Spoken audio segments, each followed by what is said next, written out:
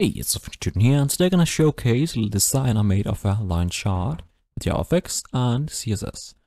So let me first showcase what I ended up with. So this is my improved design of a line chart using CSS. And just to demonstrate, so this is after I added a few tweaks and changes. If I go into my CSS and just comment out everything that's regarding my line chart, it would end up looking like this.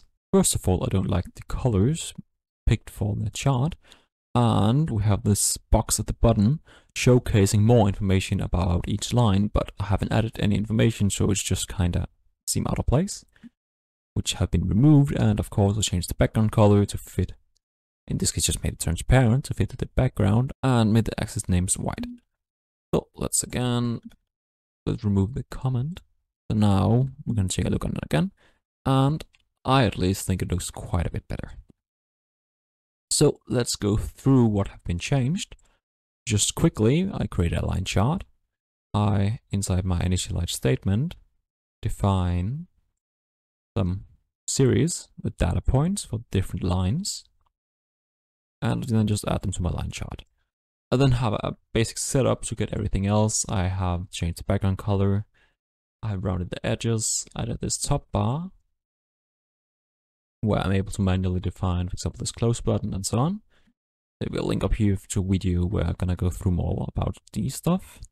But otherwise, inside my CSS, where most of the magic happens, I set the background invisible, so I can have rounded corners. I have a top bar with a color, with rounded corners as well. I have a background with some colors. I have a close button, which on hover turns reddish. Showcase, like that.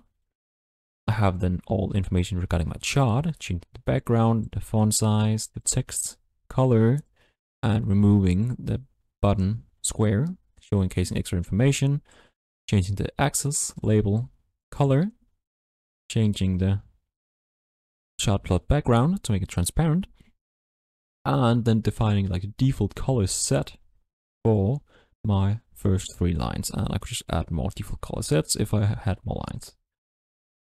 So that's pretty much the basic setup, and I at least think this looks quite a bit better than just the normal setup. And so if you did as well and enjoyed this video, please leave a like and subscribe, and I wish you all a wonderful day.